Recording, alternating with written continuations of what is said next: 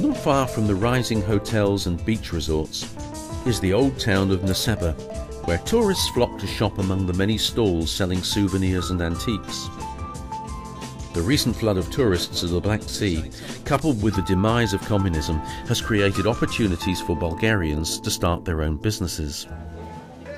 If there are more people coming here now than 5 years ago, are there also more people selling? Have new people started up businesses like yours here? Yeah, but this has another reason, not exactly the tourists. Everybody who can start own business, he does it.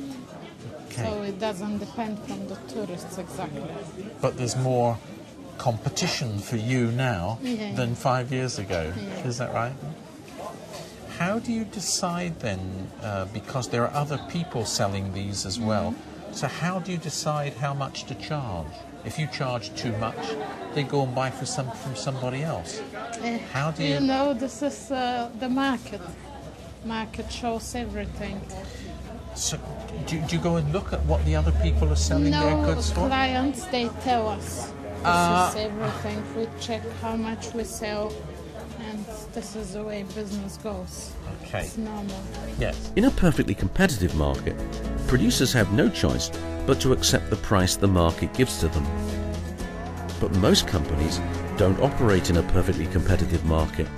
They've got some degree of monopoly power. They have some power to influence price.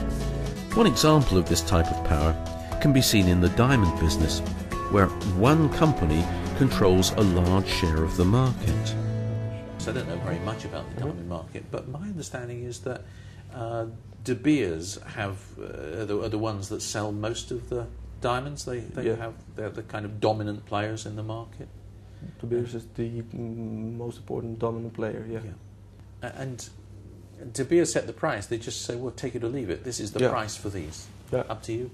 It's up to you. Take it or leave it. No negotiation." No negotiation at all. It's now at the moment the prices are rising extremely. The big manufacturers are keeping the stones in the stock, so it's difficult to get diamonds. So there's many demand. So the price is rising. So the way to push the prices up is to restrict the amount that's coming onto the market. Yeah. So and that's what's happening at the moment. Right. Using calculus, we can show how much higher are prices in monopolistic markets, such as the diamond trade, compared with prices in competitive markets. What we're trying to do is to find why supermarket markups vary so much between products.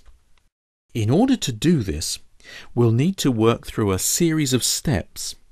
And the first step is to focus on the way that firms with monopoly power raise price above the competitive level. We've already seen how prices are determined in competitive markets. We've also looked at the monopolist's relationship between price, average and marginal and total revenue. But now we introduce cost functions.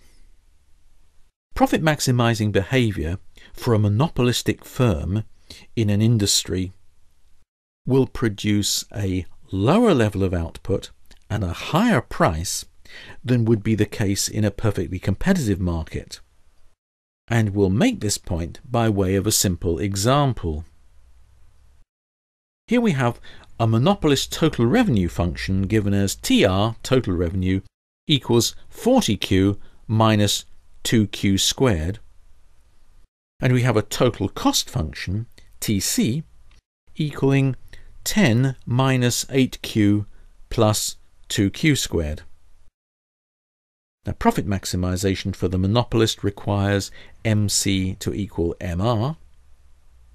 So first, let's find MR, then we'll find MC.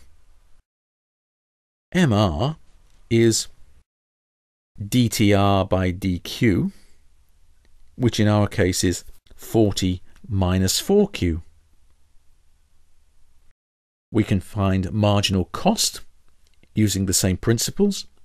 DTC by DQ is equal to minus 8 plus 4Q. Now, since profit maximization requires that MR equals MC, we need that 40 minus 4Q equals minus 8 plus 4Q, which solves at Q equals 6. So the monopolist wants to produce 6 units. What price does he wish to charge?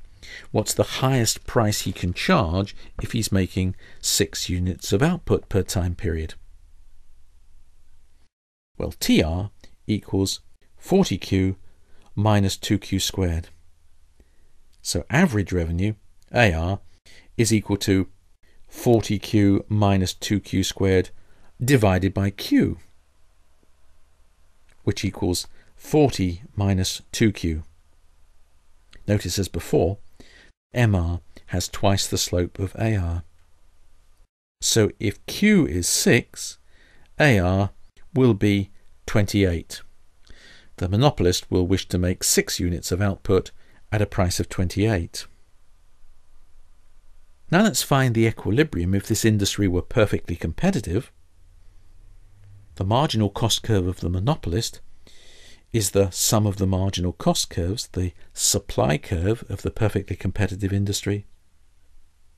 In perfect competition, MC equals AR.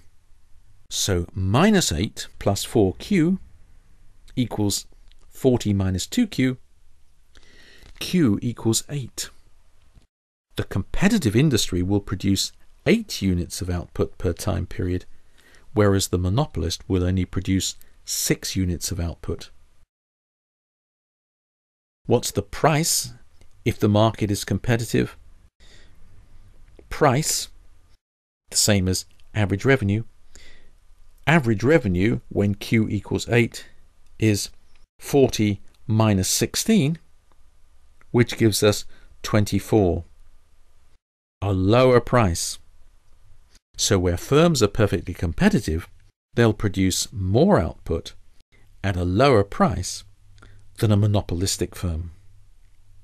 Now, this isn't enough to tell us why supermarket markups vary, but as we'll see, it's an important first step towards getting to the answer.